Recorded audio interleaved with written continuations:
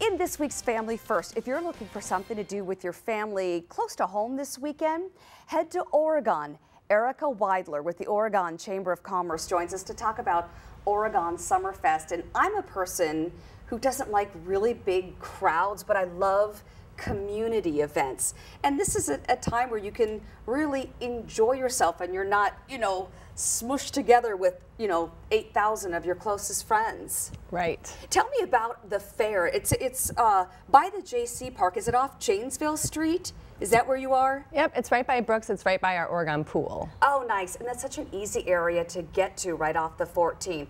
But it's going to actually start tomorrow night from 6 to 9 with a brew fest. Yes, we have a brew fest from 6 to 9, which you can come. We have a souvenir glass that you'll be able to get and sample over 30 beers. And what I like about it too is that most of the beers are from Wisconsin. So that's kind of cool. We're supporting local business. Now, I understand there are going to be lots of bands. Super Tuesday on Saturday night. And it's the lead singer's last night that she'll be singing with the band. Oh my gosh. Okay, so this is a once-in-a-lifetime opportunity now. So you better go to that. But also we're showing great pictures of all the rides for kids and families too.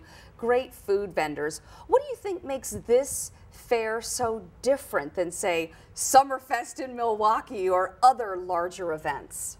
Well, I just think it's a really great community event. Yeah, I just think it really focuses on the kids, and everyone in the area just really enjoys everything that's going on that we have. Now, there's also going to be a run walk too. What day is that? Yes, on Sunday at 9 a.m. We have a 10K and a 5K, and then the 5K walk.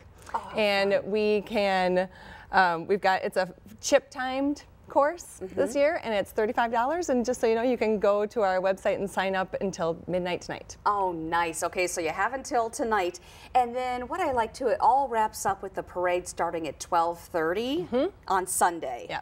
Okay, and the Grand Marshal, by the way, is the police chief of the Oregon Police Department. For more information on Oregon Summerfest, go right to our web channel, NBC15.com. Click on News Links. We have a link to your website, and you can get all that information. Erica, thank you so much for coming on. Thank you. Have a great 4 days.